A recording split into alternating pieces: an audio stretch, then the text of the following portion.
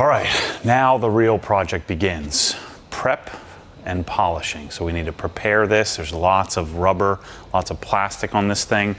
So we're going to prepare it. We're going to tape it off, prepare it for polishing, and then we're going to just get to it. I mean, there's a lot of paint on this thing, a lot of panels. The nice thing is it's a lot of big, flat surface panels, so we can use, if we wanted to, we could probably get bigger pads out and work on this thing. We'll probably stick with the 5-inch, 6-inch face pads. But first thing we're going to do is tape, and we're going to use this 3M Precision. So 3M Precision is a Japanese tape. This is, I found the Japanese stuff at Esoteric, but you'll notice it's sort of translucent, the tape. It's not, you can't contour it, so it won't carry a radius, so it's not stretchy. But the beauty of this, it's just great for polishing. I find that painter's tape, it won't leave a residue behind, but the painter's tape, the face of the tape, will kind of pull residue off onto your polishing pad, where this really won't do that, because painter's tape has a bit of texture to it, where this doesn't. You can see it's soft and simple. And so they make all different sizes of these, but I like a 1-inch, a 2-inch, and then a 1/4 inch. This very rarely do I use, so one roll of this is all you need in your cabinet. But sometimes, I'd have 3 or 4 of these, of each of these rolls. That you'd use like on expansion joints and some other odd areas, like say on the M3, it has like a little expansion joint on the roof rack rail. But there's just some areas where you want to cover up, where you don't want the polish to kind of build up in there, that you may need it. So rarely on certain cars you'll need the 1/4 inch, but so one roll of that is fine, but having a couple rolls of each of these in your cabinet is probably a smart thing to have. And this stuff is pretty expensive. It's like 10 or 12 bucks a roll, something like that. But we're gonna go around and we're gonna tape anything that isn't painted. It doesn't hurt to tape it. Doesn't mean you have to. And modern polishes aren't quite as bad as older ones, where it would leave real heavy, nasty white residue. But I find textured plastic is much more susceptible to getting polish buildup and residue and turning white than rubber would. But you're more prone to beat up and damage, but really not doing the rubber any service by hitting it with the pad. The other reason to tape off areas like rubbers is then it gets gunk all up in your pad, turns it black, and then you want to keep residue out of the pads as much as possible. Sure. So really, a rule of thumb you can use: anything shiny, you can polish. But we are going to polish this area here. You can see there's something. I bet you this is tire dressing from the dealer, from the previous owner, putting that silicone junk on here. So I'm going to just do the polishing. Won't really change the look of this because it's not shiny, but it's going to shine it up a little bit, and it's going to change the color of this. But I'd like to get this stuff out because if it didn't come off in our decon phase, I don't think we can try wiping this down with isopropyl alcohol, but I don't think that's going to work. So we're going to tape this. We're going to tape this. We're going to tape this. We're going to tape this. We're going to tape. Let's see, we won't worry about taping the handles. We're going to tape all this trim. We're going to tape this trim here. We're not going to tape this. You can see we're going to polish this. We are going to polish the glass, but I tend to do that last. So what we'll do is we'll tape this for polishing the paint, and then we'll retape it for polishing the glass. We're going to tape off all this plastic trim, and so we got a lot of taping to do. We will polish the taillights, but not the headlights. Okay, why not the headlights? Headlights have a UV top coat. They have a UV clear coat. As soon as you penetrate that UV clear coat, that's when they turn yellow. That's when they get ruined. And you can very quickly see when you polish, if you hit the headlights, even with a mild finishing polish, you can damage the headlights. So we're going to tape those, but the taillights don't have that same UV top coat generally. So you can polish the heck out of taillights, but not headlights. Once you polish them once, you got to basically just sand them, remove that, and then you're going to be polishing them all the time. Yeah, so I tend to just buy new headlights, if that ever happens. So we want to tape those off. So let's get rolling, and I'm going to remove these little little cheater things here. This is dorky. I'm going to remove this kind of stuff, and we're going to kind of go around and we call this the SDR, the slightly douche Raptor. So we're gonna take another step in slightly less douching it. Step 1 of douching a Raptor is to lift it. You always want to avoid that if you can.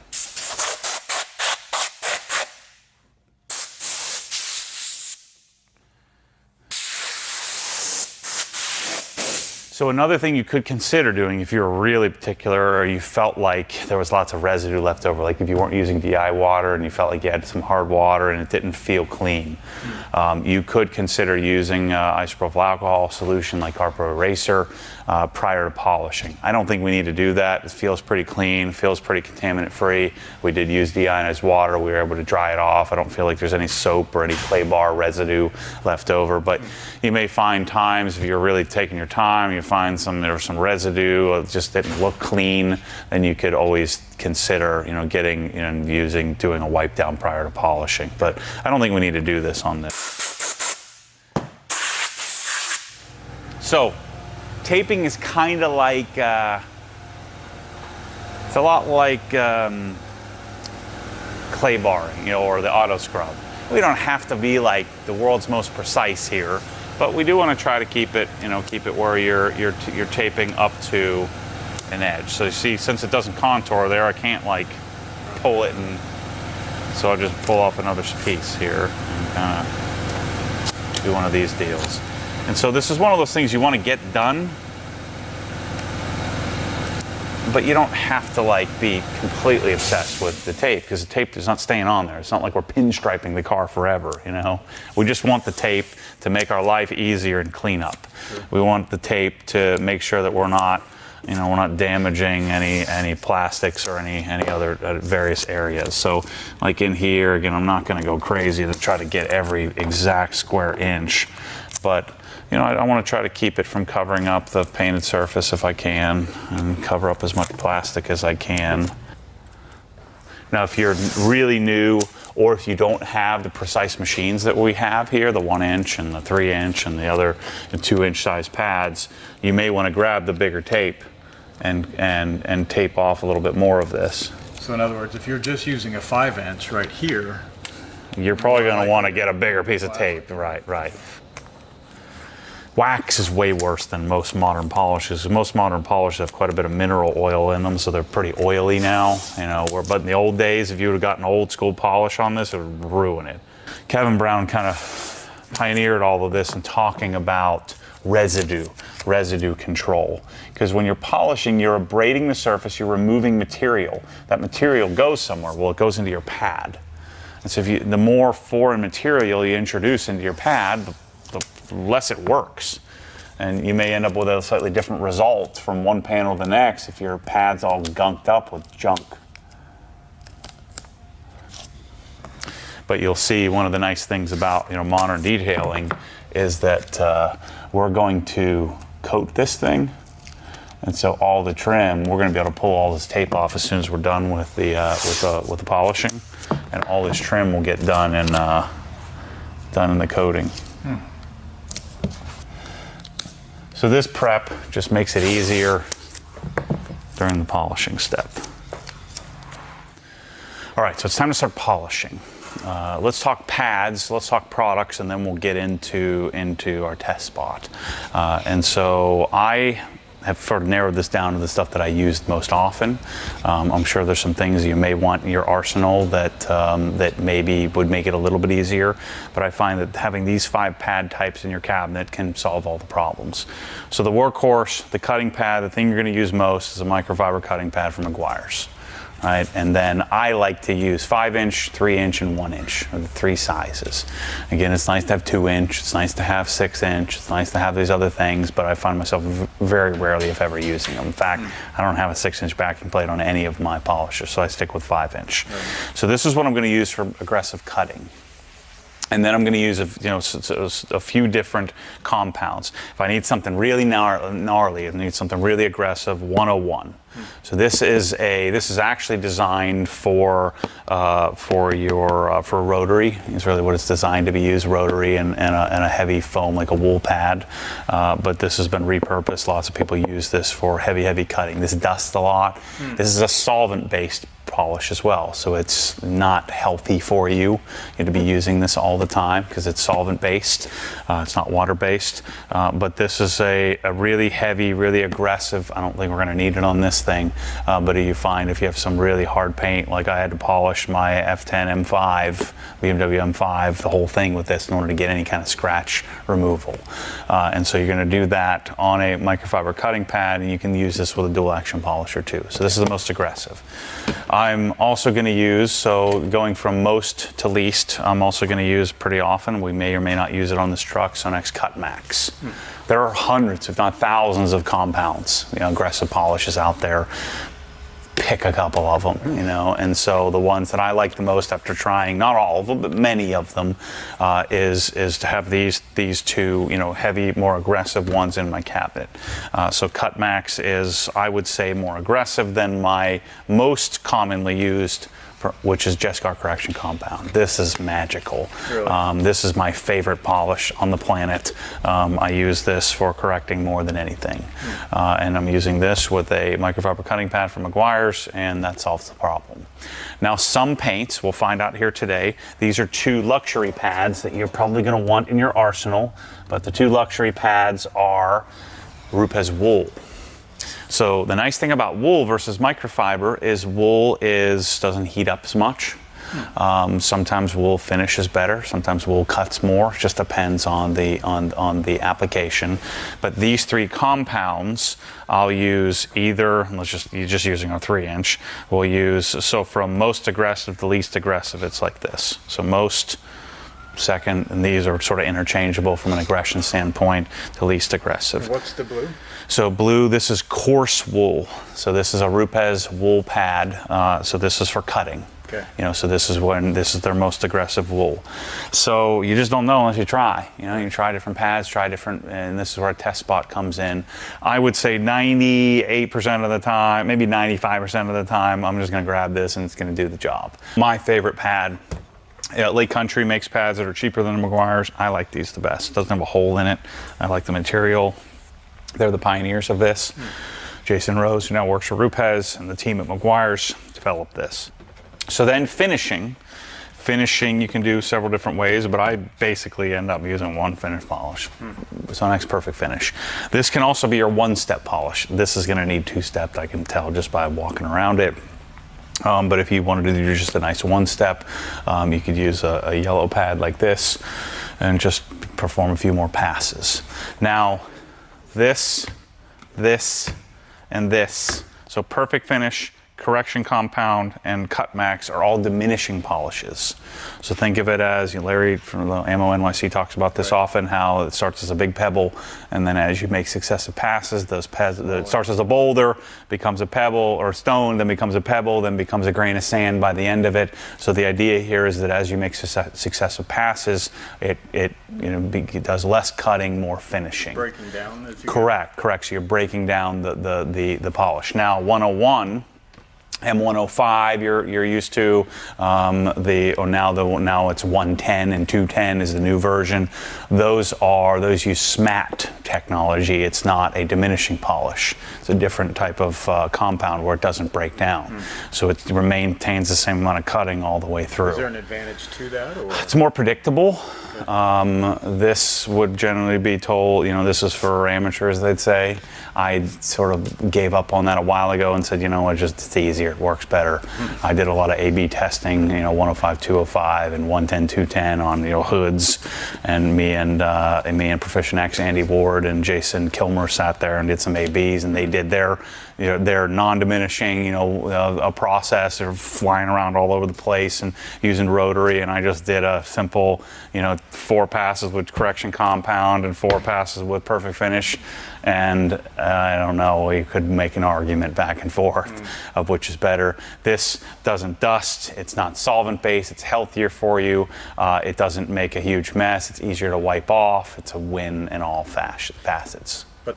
So in finishing, kind of sort of completing our discussion here, so Perfect Finish could be done 1-step. The yellow pad could be done as your 2nd step with a yellow pad or a white pad. And so I find myself having 5 pads in my arsenal. So I've got, just to kind of keep this simple, like this, These are the 5 pads that I use for pretty much everything. And I have them in 1 inch, 2 inch, 3 inch, and 5 inch. I have some in here in the cabinet, some 6 inch pads, which would have a 7 inch face, but I don't even have an LHR 21 out. Like, I don't even have one open with a 6 inch backing plate on it. I'm doing pretty much every car with a 5 inch backing plate with a 15 millimeter orbit, and I'm using these pads in the 3 sizes, you know, 1 inch, 3 inch, 5 inch, and then have lots and lots of pads. Yeah. You know, this truck we're probably going to use, I would guess we're probably going to use about a dozen of each. But you want to also develop a good cleaning process where you're cleaning out the pads. Right, blow it out, or? Well, you know, after you're done and washing them, I mean, you know, to use them again the second time. So you have to actually physically wash them, and usually use some sort of cleaner, you know, please Dawn or something like that in your kitchen sink. So those are the pads we're going to use. You know, we're probably not going to end up using the wool. We'll see. And maybe just this paint does fantastically well with the wool, but I think we're going to end up doing the yellow, and we're going to try it. We're going to test it. But we're going to end up doing microfiber cutting with Jescar Correction Compound, and we're going to do the finishing with the yellow pad and perfect finish, which is almost all of what I do almost all the time. So let's talk about machines. Let me get those out. Okay, so let's talk about machines. These are the 3. If you're gonna have any 3, you're gonna have these 3. Other ones are luxury, right? So LHR 15 Mark III, RUPES LHR 15 Mark III, 5 inch backing plate, random orbital. I'm a DA guy, dual action polisher guy. The other type of movement would be forced rotation, which think of it, so a random orbital moves and oscillates in all directions randomly. So it moves in a circular fashion, but also in an up, down, left, right circular fashion as well. Forced rotation works at a much smaller orbit, a 5 millimeter orbit, and it still has a randomness to it, but it operates more in a single plane. So it's a gear set, gear driven, direct drive type device. The advantage of forced rotation versus a dual action polisher is that it's more torque. You can lean into it more. It will never stall because it's a gear set. This one will stall if you're not holding it flat. Rotary is certainly useful in a skilled person's hands. Rotary can be more efficient. Rotary can do a better job. Rotary takes years to learn. DA takes hours to learn. And so I figure, you know, why even go there? It's much harder to manage. Those who are really proficient with a rotary can do great things.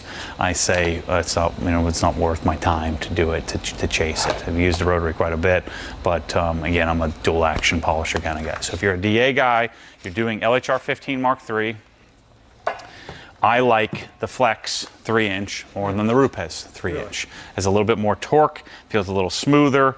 It has the speed control on the top, where RUPES is on the bottom. So this is my favorite 3 inch machine from Flex. Flex is a German manufacturer. RUPES is Italian. And then on the 1 inch side, I like, if you have to have one, long neck Nano. Okay. So this is my favorite. This thing does stall a lot. You've got to get used to using it and how it works. You're going to use it in rotary mode a lot. But this is the long neck version. Now we're going to use the short neck as well on here. So I like having both. So when we start to get into luxury machines, number 1 machine, number 2 machine, number 3 machine. If you're watching this and you're thinking about buying first, second, third, I would argue stop supporting Chinese intellectual property theft. Stop buying these knockoff machines. You're stealing directly from the companies that have invented this whole thing. It's just not the right thing to do. Just don't do it. And so don't buy the Adams version. Don't buy the versions that are direct knockoffs. They're just stealing this in China. Don't buy the Mac Shines and all the other goofballs to save yourself $50. Just don't get it. Get it later. And I know I have a different philosophy on that, but I would argue do the right thing or don't buy it. Don't cheat the system. The short neck, 1 hand operation, long neck, 2.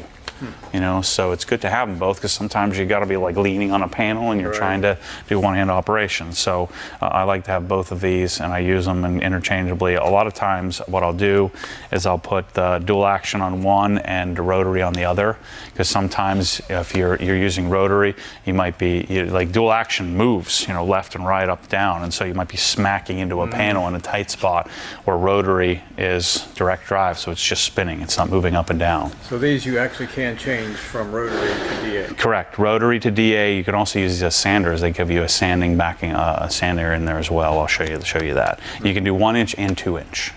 Okay. So you do have the option. They also have an extender on this. I'll show you all the little tricks of these. Then the other two luxury machines, we're starting to make this transition to battery. This is nice, especially for blowing out pads if you're walking across the garage. This is the XFE 15. And so as you're kind of working your hierarchy, lots of people love this machine. We'll talk about it in a second. But I think this, so when I'm buying machines, it's 1, 2, 3, 4, 5, and then 6.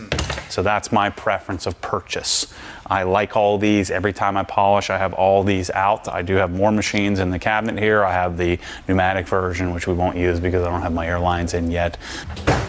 Another thing you're going to want is a tornador. So this has a little thingy in here that creates some randomness to the airflow for blowing out your pads. Right.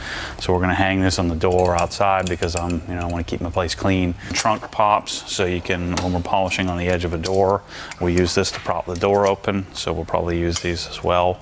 But that's pretty much it. We're going to use the machines, we're going to use the pads, we're going to use the polish, we're going to figure out what works. Two more things. So you asked me about this earlier about ScanGrip and using tripods and using rolling stands and putting the ScanGrip lights, either fixing them to the wall. I always have great intentions with ScanGrip. You know, I set it up on this quarter panel, and next thing I know, I'm on the rear deck of the car, and I haven't moved the light. It's still sitting on the front quarter panel. So I find that I put this is a SunMatch 3. I put this in my pocket. This has 5 color modes, so it goes from 2500 to 6500 Kelvin. On this truck, we're going to experiment with what color works best. Probably something in the middle on this gray paint will probably be the right color temp to use to see best. On a white car, you'd use a low color temp like 2500 or 3500. On a black car, you'd probably want to use a cooler like 6500. So this, we're probably going to be, maybe 5500 or something like that. And here's a brand new tool, which I wasn't super thrilled about. I didn't think that they could pull this off, is Milwaukee. So Milwaukee's come out with a detailer's light. This is a brand new, I don't think it's available yet. They sent me one of them they're starting to launch these. But this is the Milwaukee version that has the same color temp adjustability.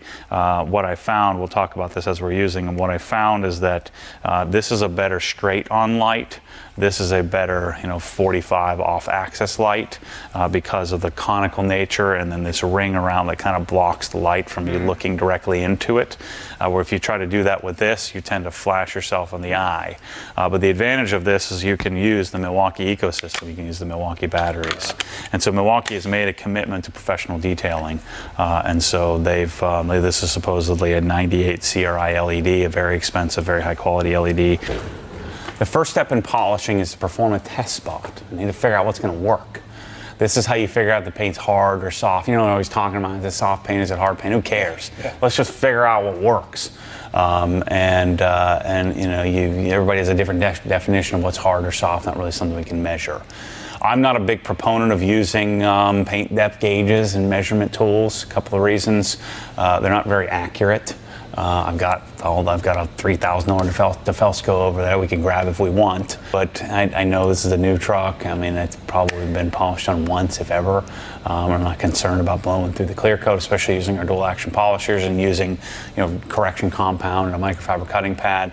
But you could, if you really want to get into it, you can get into paint depth gauges. The other reason why I don't love them is even the one that has that measures and tells you the 3 layers of paint, it's still not 100% accurate. You don't know where the failure point is until you failed. You don't know until it blows through the clear. Yeah, see, I think I can see best here, right around mid-tier, so right around 3,500 or 4,500 on this gray paint. I like 4,500 on this, I think. So what I'm going to look for is imperfections. You notice anything here on this one? A lot of swirls. So that's holograms. That's from a rotary. So that what you're seeing there are holograms, which a swirl mark would be a deeper scratch. Okay. This is a clearly induced mark from a rotary. And so this one I feel like is a better straight on light. And I like running the Milwaukee at the lowest output mode. So let's do, since we know we got some holograms here, let's do this section here, and we'll see what works. So I'm going to start with, you always want to start least aggressive. So you theoretically should start with your finishing pad and finishing combo and see how it goes. I know that's not going to work on this. You know, this truck hasn't been polished, hasn't been corrected. We just rubbed on it a bunch doing the decon stage. So I know that we're going to have to do some work to get this thing polished up. So this is going to be a two-step thing. That just comes from trying. But theoretically, if you were starting from scratch and you really wanted to do it to the textbook correct, you should start with least aggressive and work your way down. I just know from experience that we're going to need to at least, I'm hoping, Jescar Correction Compound and a microfiber cutting pad is going to be good to go. So just to make this nice and simple, let's grab our cordless. This is where the cordless can really come in handy. It's nice to have. I'm going to put my pad on straight. Another thing you want to do, which I didn't do to this, but which will aid you, is you want to put a line on here so you can tell when it's spinning. This one's pretty easy to see when it's not. I'm going to take a black marker, take this back off. Because this has to be rotating in order to be most efficient, it'll still be doing some work if it's not. If it's oscillating but not rotating, so if it stops rotating, it still works a little bit, but not nearly as effectively. So I'm just going to make a line like that.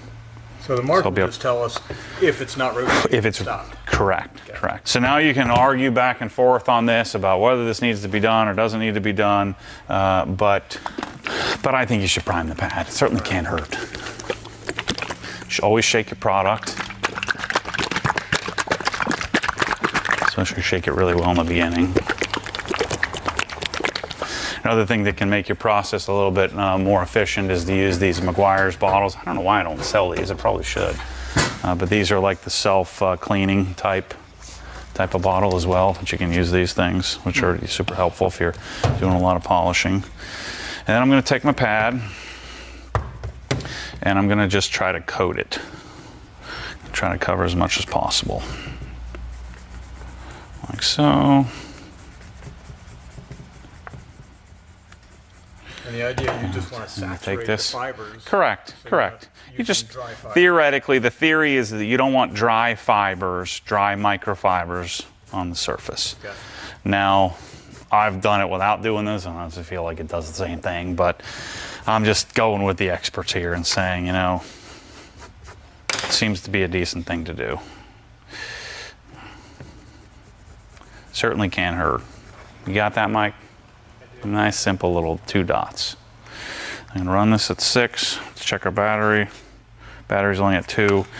Let's change our battery out. So I'm going to do just a 2x2. So I'm going to take a 2-foot by 2-foot section, 18-inch by 18-inch section, something like that. And I want to keep the pad flat. And so this is where, this was always a difficult thing for me, is that I tend to drive, I want to drive with my follow hand, with my left hand. You want to drive the polisher. This kind of can steer, but you want to do most of your steering with your lead hand, the hand that's on the front of the machine here. Because when you drive with this, you tend to lift either this way or that way. And when the pad isn't flat, you're not really doing a whole heck of a lot, and it will also cause the thing to stop spinning, especially this machine, because it doesn't have a lot of power. So I'm going to start. Spread the product around. And so I'm driving with this left hand, pushing down on the surface.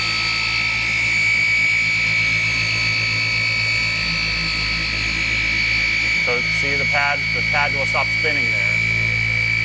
All right, so I want to make sure it's spinning. And the way to do that is to make sure it's flat. And then one rule of thumb is I could make 4 passes.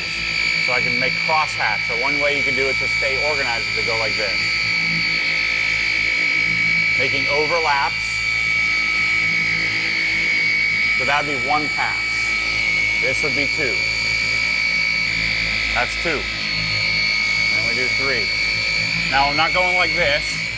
I'm keeping the machine nice, slow, controlled.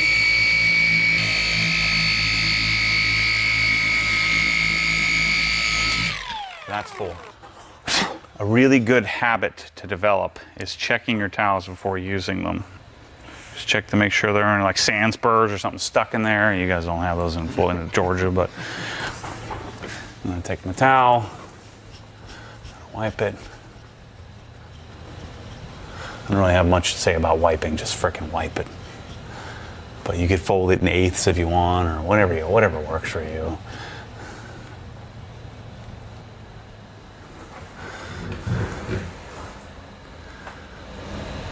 I wouldn't say got everything, but it's a huge difference. So now here comes the conundrum. Do you want everything? Or do you want Leave clear. Imperceivable from here, right? What do you want? You know, this is a stiffer pad than the white pad. I find that the less deflection that you get from a yellow pad, oftentimes will finish nicer. It'll finish better. You can prime 2 ways. You can prime this way by buttering it, or you can prime on the fly by putting a couple dots, putting it on the thing and getting it rotating, spreading around and then adding some more. I like to prime this way. I like to butter it. A couple of dots. I don't know if I have enough slack here. I shortened my power cord. 2 important things to have. You got the Octopus and the Pro Lock cord. So this thing is cool because as soon as I put this on, locks. Oh, nice. Especially used for polishing. And then 4 locking ends on this side.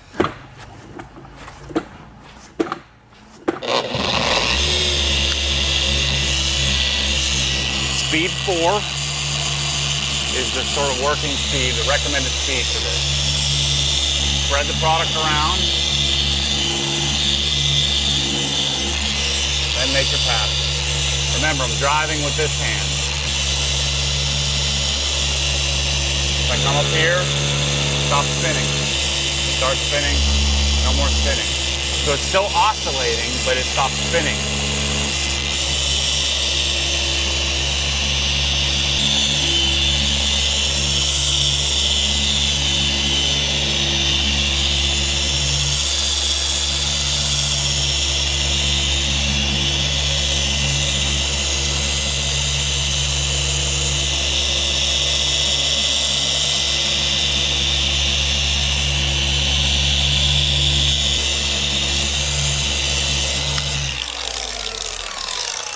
That was our 4 passes.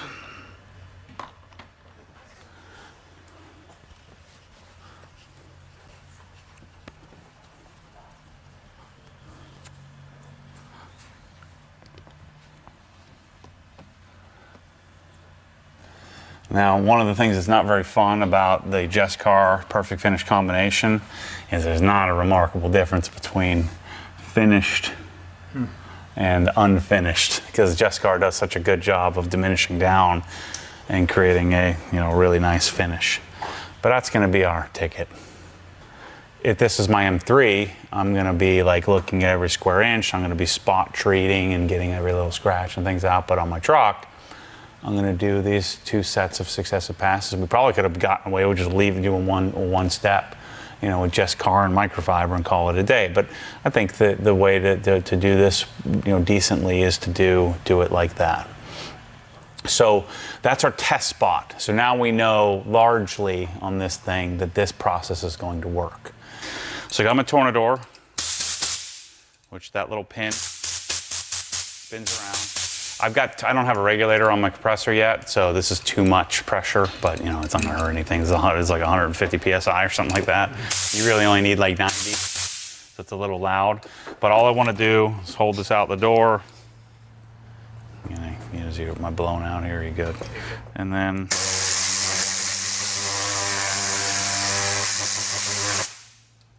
my pad's fresh and ready to add some more product to it. Pretty simple. So think about this. So see how the pad is actually outside the backing plate. So this part of the pad is not doing any work. And you're going to notice this when you're polishing.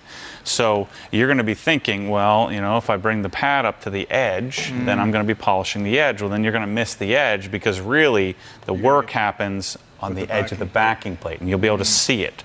And so when we're doing our edge work and we're worrying about this kind of thing here, you know, I'm going to kind of rock up into here.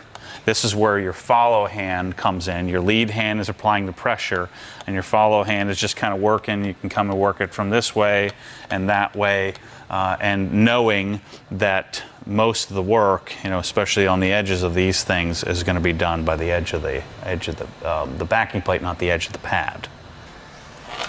Yep. So set the polisher up, just set it on the paint first. Another thing you could do if you're like working on a panel is you could always just kind of glob it around just so you're not, you know. Especially if you put too much on it. Yeah, yeah. And so then here, now, we don't have to worry about it too much, but one trick I learned is take the cord and put it over your back. Right. Like that, right? So now it's managed. Okay. Are you lefty or righty? Right. So your left hand would be on the front. Okay. Like that. All right. So now think about this when you're transferring. Oh, we're super high here and making it hard for you. So when the weight of your heel of your hand is in the polisher. So I'm going to hold here, and my heel of my hand here through my thumb is what's kind of applying the pressure. Okay. And you want to think about, you know, you're applying it, you know, a decent amount of pressure. You know, now be careful in the center of things. This is pretty well braced, but like the center of like a roof on an M3 is kind of soft. You don't want to dent it, but you can apply some pressure. You know, especially as much torque as this machine has. And so my lead hand, I usually have my 3 fingers here. My top finger in the front, and I'm kind of leading like this. The power cord's over my shoulder, and then this is just a guide. You know, you don't want to be lifting up and down with this. This is just kind of smooth. You're really driving this through your palm, through like this heel of your palm right at your thumb. And it takes time to get used to make it smooth. You know, shoot, for years I couldn't get the darn thing flat to save my life. So the other thing I forgot to mention is there's once you get it started, clip that in and then the machine will run. There you go. Just spread it around.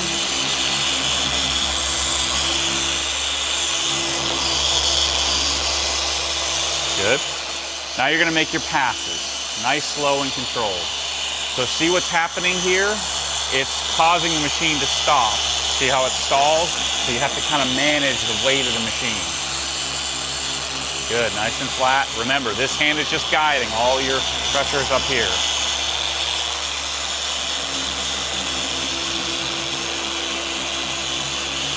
Nice, that's it. Nice and flat.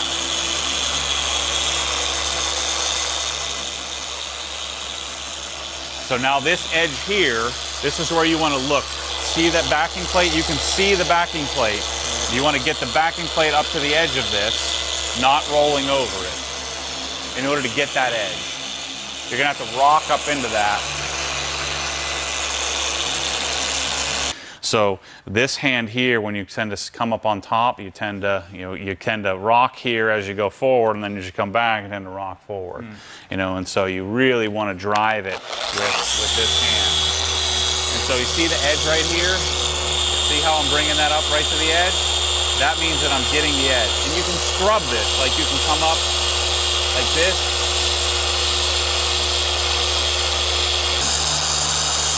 Now see how you went too far up there? You hit that? So I want to come up here. It's hard because it's tall. Now I want to come up and I want to scrub this.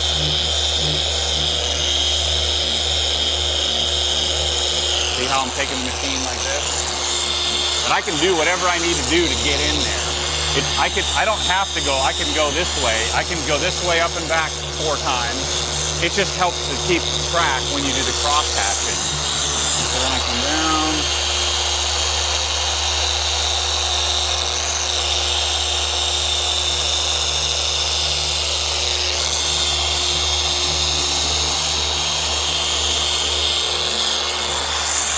And so then this here, I could go like this. Hand's not even on it. The pad doesn't have any choice but to be flat. As soon as I do this, see what happens? As soon as I do this, where I'm driving with this hand, but this is just here for support, moral support, think of it like that. Nice and smooth.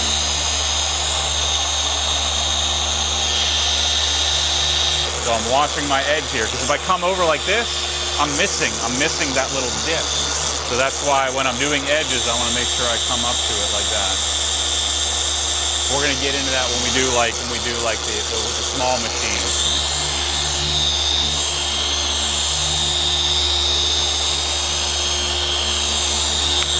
All right, let's check your work. It's pretty good. So if you think about when you bring a pad over top of an edge, it's just not doing anything. All it's doing is hitting your edge. And so that time, you want to figure out a way around that. You know, you're going to have to come up over this edge with the face of the pad. It's just inevitable. Right. But that time you're doing that is doing nothing but pounding this section here. Yeah. So I want to spend my time manipulating the machine to scrub around and try to get, try to get as much as I can. Yeah. So one little trick you can do, okay, where was that scratch? It's right here. So I can just pop the polish right there. So I marked it.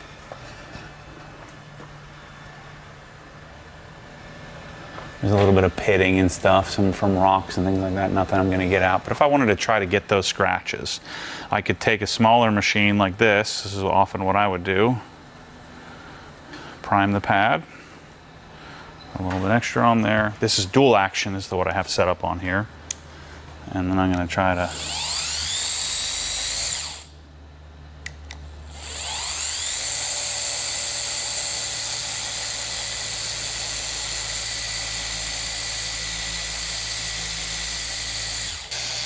speed is like in your gut.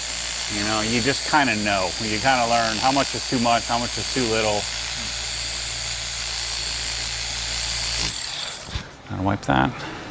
So what were you running that on? What speed were you on there? I was on like 3.5. You get them? Made some improvements. See, they're right here. Yeah. And I could always try rubbing a little bit more.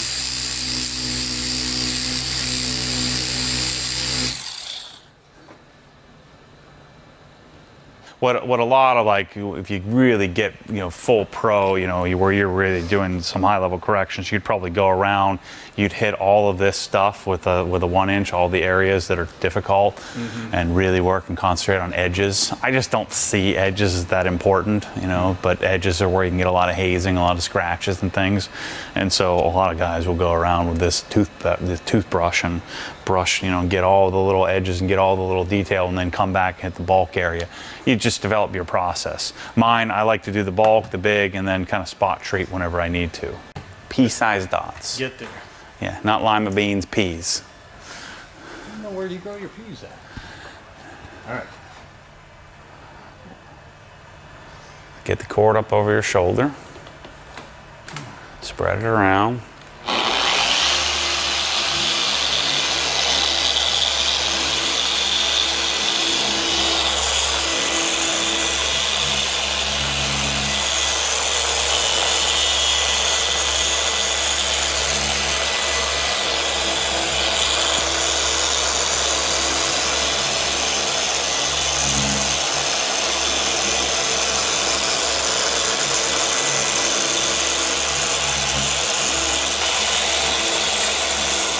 There you go. So now do that same kind of thing where you want to make sure your pad is contacting the paint when you're working the edge. So when you're doing this one here, making sure that you want to focus on keeping the pad in contact.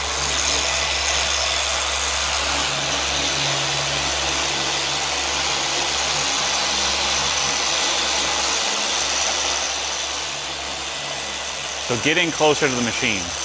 Get your chest in there, turn this hand over, put this over the shoulder like this, get this hand over here like this. There you go.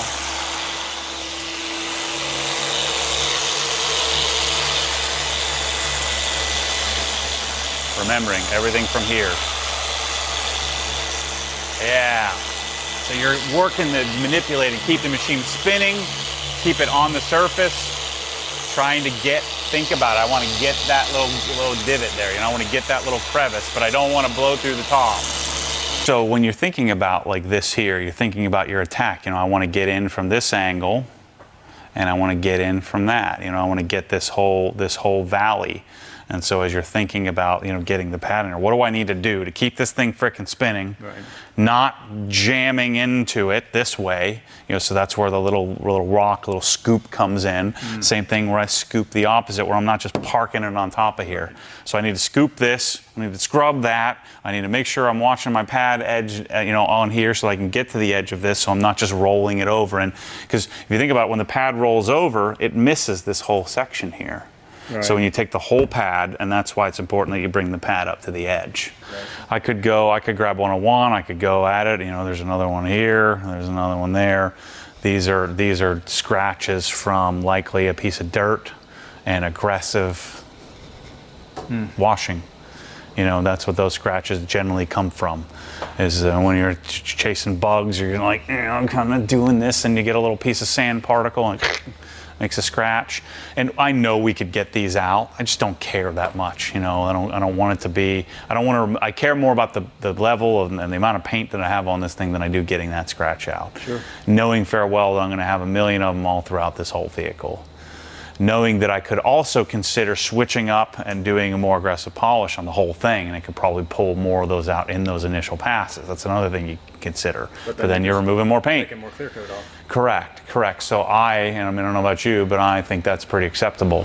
When you do an area like that, Matt, are you going to feather that out as you go? No, because this is not removing or not changing any texture. It's not like sanding. Okay. So you cannot remove texture, orange peel. Right. You cannot remove texture with a polishing pad. Okay. Just can't do it. The only type of pad that would do that would be a denim pad. Denim pads generate lots of heat. They can actually remove some texture, but we're not removing texture when we're polishing, because this is kind of because there's foam here. The foam doesn't allow the texture to be removed, and so because we're going to finish polish, even if there's a little more haze, the finish polish is going to take care of that. Right. Sure. And now is where you definitely see the haze that we just left in it.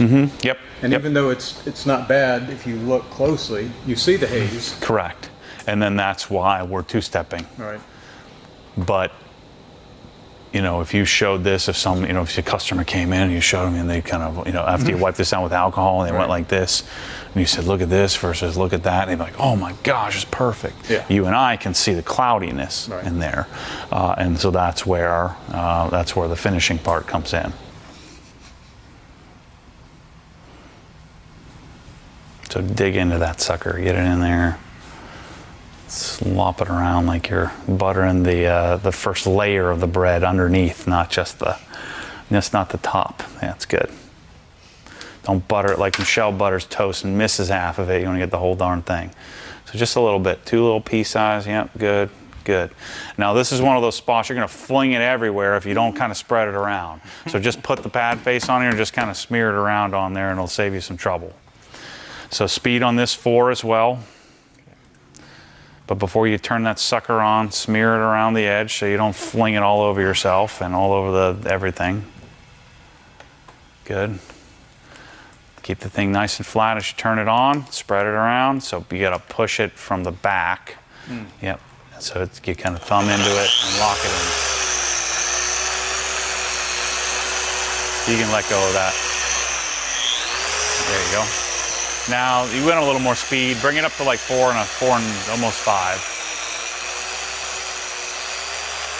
There you go. Now same thing. Flip around.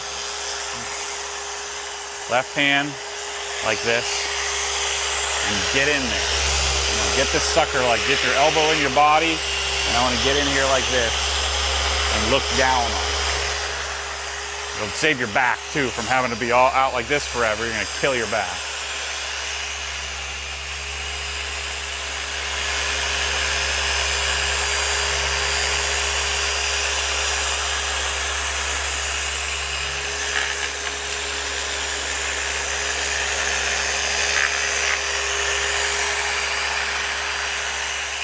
So this is one of those things where you remember, so right now the pad is not getting the edge.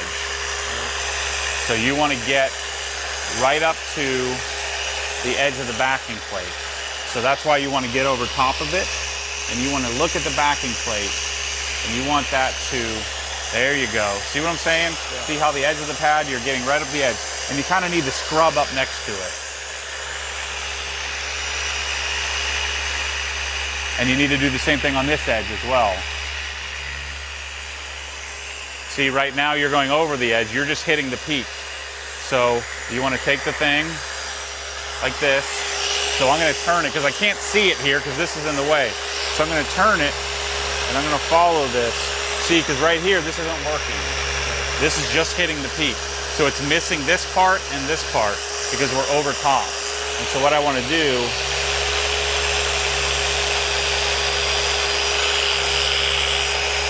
sometimes I got to get my hand out of the way, you know, just so I can contort my body to get in there, get that edge. Then I'm going to come up here, flip it around. See, because I don't want to do this. I'll do that at the end, just kind of, yeah. But I want to do this where I'm coming up to it. And see, because it's round, I need to kind of scoop into it. I need to scrub into it. But I'm keeping it flat. Not this, this. I've got a little bit of weight, sort of a little bit lean. If I lean it too much, it'll stop spinning, but a little bit leaned into it. And then I come down here, and I'm leaning this edge into it. Notice I'm managing because it wants to stall on me, so I have to adjust. It's stalling on me because I'm coming back like this a little bit too much. I need to get it back flat. And then I would come back and do the whole thing like this. Try to keep this thing rotating.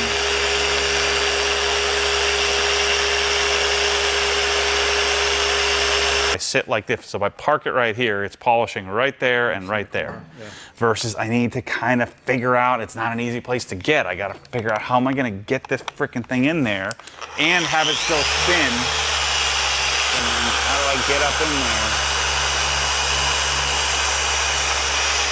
Knowing that I can get to about here, but then it kind of comes up on edge, and so then I know I need to come back this way and get it that way. You know? Just thinking about those little kind of things. I mean, this is just comes from time under the machine, you know, just time under the machine. I learned a lot of this edge work stuff from Jason Rose and Todd Cooperrider about, you know, before I had really spent a lot of time with them, I was more of just a, you know, just get the bulk of the thing done, and I just never really looked at edges. I just didn't look at how they, you know, how they were performing. Or just avoid them. Yeah, you just kind of come up on them and just, you know, just not. I knew that I didn't want to park my machine on here, right. But I knew that also that I didn't know that, you know, I have to come up to the edge of these, and these are rounded, so not as big of a deal. So I'm kind of using this, but this edge isn't as important because even though we are rolling over, it's still getting most of it. Mm-hmm. But like the edge of the door, or like the edge of here, the edge of these panels, it's, you know, if you roll over, it doesn't do any good. It just cups it. So like this edge here, we're going to actually pop this open. We're going to put one of those props in so we can come up to the edge. But your tendency is just put the pad and just roll over it. Mm. So if you're on this edge here with a pad, actually let me pop this and I'll show. So check out how nifty this puppy is.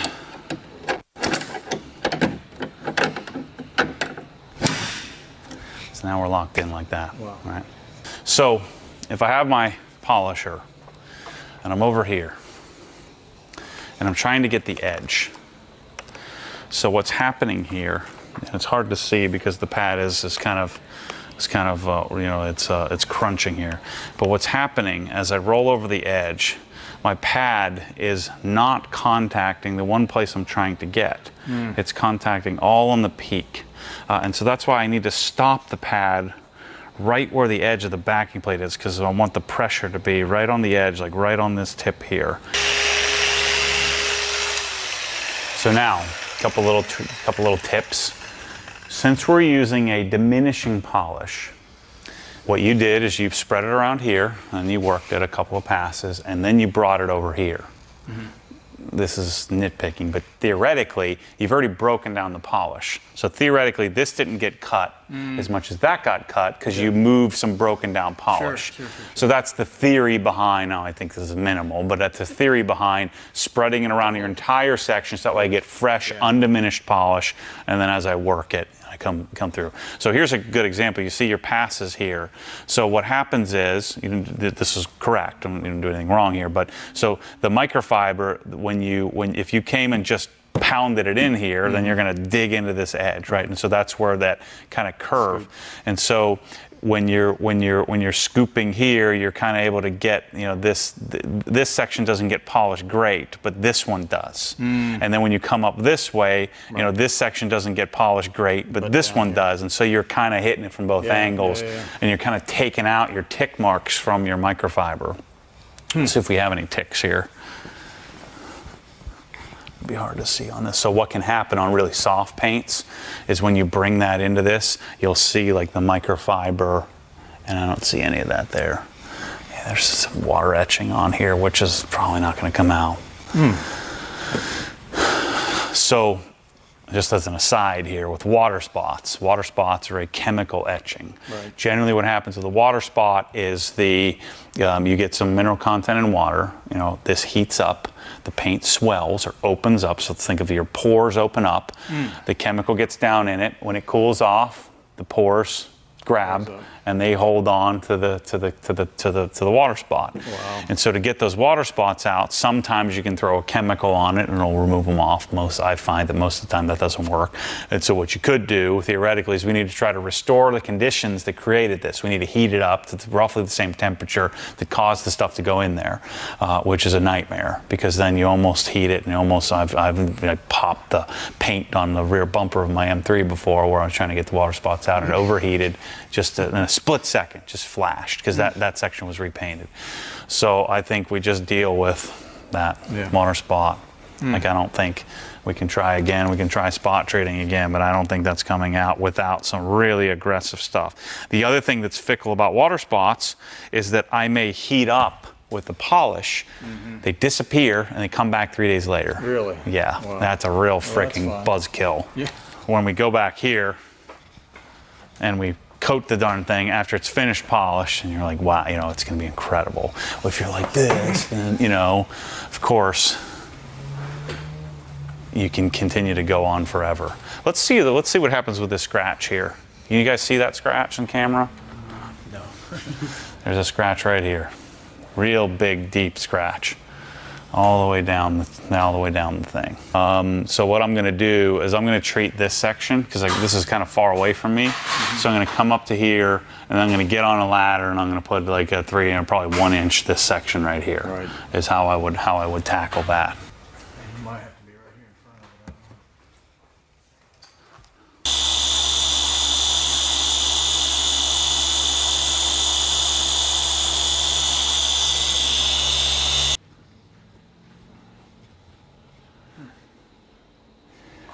So there's still the heads of the water spot.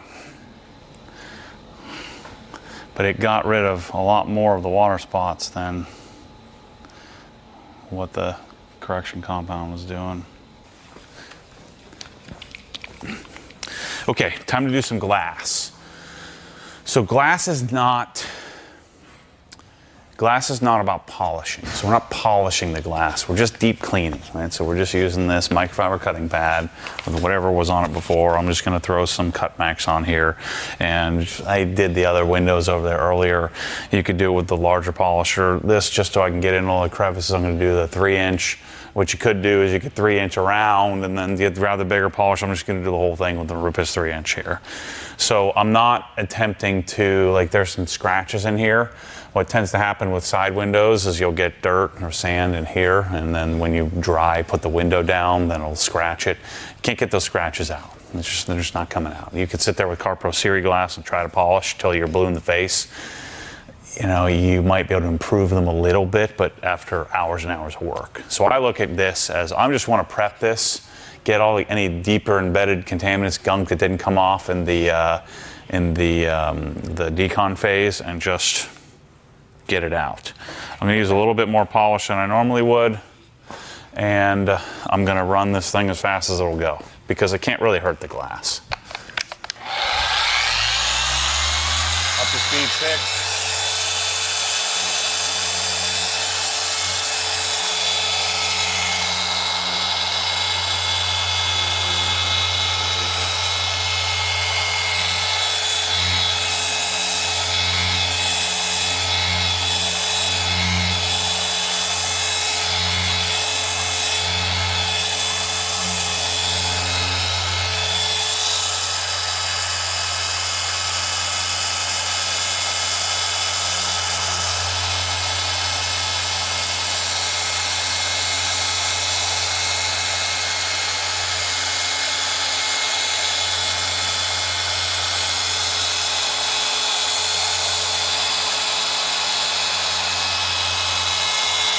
The other thing I'll do is grab a little bit of eraser just to get this off. We're gonna do a deep cleaning before we do our coating and all that stuff. But all this is doing here is setting me up for my glass sealant to ensure that the sealant's gonna hold up better.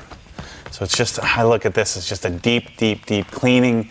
It'll remove a lot of like the water spotting and things that you tend to get on glass over time, and just make your glass nice and slick and prepared. You see I got lazy here and there's some tape that's covering, but if my glass was really bad or it's never been polished, like this is a pretty new truck, I would probably do a little bit more specific taping, but where I retape this and pulled the tape to this edge, but again, the glass isn't remarkably marred or contaminated. So we'll get into later in the process of doing the actual coating of the glass and preparing the glass for coating. But I always do this part in this part of the process. I'm compounding. Paint's all covered in compound anyway, so I just want to knock out the glass. We already did the back, we did the windshield, you treat them all the same. I actually do the glass on here as well, so I'm going to do that same process to this glass and this and the windshield and the back and the other side, and then the glass is prepared and ready to go. All right, let's do this trim here. So what this marring, there's straight line scratches. Right. Well, that comes from two things: aggressive washing and detail spray. People like to, especially a douche truck like this, would have someone who kind of cares about it, right? So the guy who bought it first cared about the truck, and but didn't know what he's doing. Right. And so this kind of vehicle would get dry wiped all the time, detail spray wiped all the time. I'm telling people, just throw your frickin' detail spray away. The only time you're ever going to dry wipe is if you're going to do a rinseless wash N914 and you're going to soak the crap out of it. And I would actually recommend, you would call that a waterless wash. I'd recommend you do a rinseless wash with a bucket of water at the minimum. You probably, if you don't have a lot of experience, you would probably want to go to foam and try and see how that works. I can tell that wasn't going to work. But I don't want to go to Cutmax, so I'm going to do a correction compound microfiber cutting pad. This pad looks dirty because this will remove some black from this. There must be like a tinted whatever, this clear coat or whatever the heck they put on this shadow line stuff. Right. That's what BMW calls it. So I'm going to do one at a time too.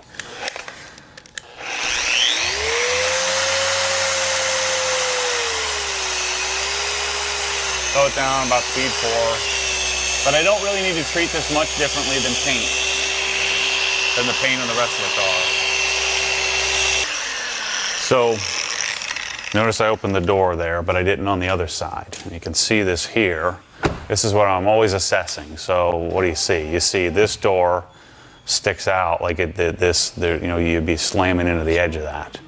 Right, so the reason why I didn't open this door to get out of the way is because that pad is not slamming into the edge of this, because this is sitting back further than that, right? And so if I was trying to get up to this edge, guess what I'm doing? This soft area, I'm smacking into that. And so you just use your judgment as you're kind of working a car. Same thing here. I would certainly want to open this door if I'm trying to get this edge here. So there's a little bit of haze in here still, but it's finished down really nicely. I mean, from here, it's freaking perfect. Okay, so let's talk finishing. So we're going to use RUPES yellow. You could use white, you could play with. Remember we did our test panel when we first started, so we know it's going to work. Right. And this gray paint, you know, there's not a, it's dark enough to where it matters, but it's not so dark that like you can see every little tick marker imperfection or haze. So we're not going to see like a remarkable difference in outcome here. Make sure you shake this stuff up really well. This is a diminishing polish. Remember we talked about the pebble analogy that Larry Cosilla talks about, and so it breaks down as you do the process. So I'm going to prime the pad. You can well, let me show you priming because we already showed you the regular buttering method. So let's prime on the fly. Put 4 pea-sized dots. I'm going to prime it on my panel. So I'm going to go to speed 3, hold it in place, and rotate it around a little bit. I'm going to check it, so it needs some more. You know, it hasn't quite gotten all over everything. A couple more dots. Pretty well primed, good to go. So that's priming on the fly. Because remember, we have a diminishing polish. This, I think, matters a little bit more on finishing. We want to have an equal or even result throughout the vehicle. So I broke down some of that. So now I want to start fresh. So I want some fresh polish, 2 pea-sized dots. I'm going to go back up to, on this machine, back up to normal speed before 4 on the RUPES Mark III, 6 on this. Now I'm going to make less passes. I'll probably do 3 sets of passes on this. Okay. You know, you just kind of get your internal clock going. And one thing you don't have to worry about, you don't really have to obsess over edges. Right. You know, edge work is done in compounding, so your edges should be finished pretty nicely. We're just jeweling up the surface. Yeah. So we're no longer micromanaging, we're no longer looking for scratch removal. We've done all of the doing that's going to be done. Right now we're just kind of jeweling it up. And so I can move, you know, quite a bit quicker. Finished polishing takes a lot less time. Spread it around. Notice I usually pick up my pace maybe of like a beat and a half. You know, I'm moving a little bit quicker. Right. But you don't want to get so quick that you're just moving. You know, again, we're not applying wax here. We're braiding the surface. We are polishing. And so to do polishing, we need to remove material, and to remove material, we need time and heat. You know, time and friction.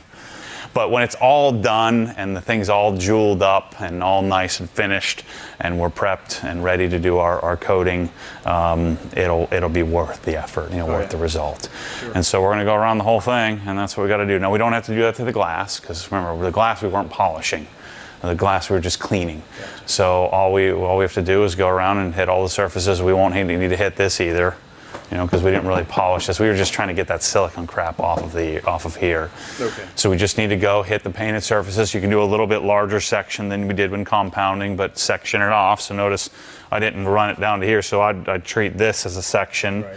I'm going to split the door into you know, probably maybe 3 sections, and so I'm going to do maybe when I was doing like 18 by 18, I'm going to do 24 by 24 inch sections when I'm doing finishing. Okay. All right, everybody, that's a wrap on polishing. Next step will be to remove all the tape and then start preparing for coating. That'll be, you know, the next step. But this truck, 2-stage, 2-step, jeweled up really nicely, cleaned up the paint quite a bit, removed quite a bit of scratches, removed some contamination from the glass, and it always feels good to get this part done. This is the lion's share of your detailing pursuit, is the paint correction part of it. But we still have to do the interior, we still have to do coating, we have to seal the glass. I'm going to go as far as taking the wheels off and dressing those up and painting the calipers and all that kind of stuff. But the correction part of it is one of the most satisfying. This is the part that makes it shine. You know, this is where you get your gloss. This is where you get your detail from. This is where you get, you know, your money's worth if you're ever going to pay anybody to detail your vehicle. So that's a wrap on polishing. We'll see you on coating.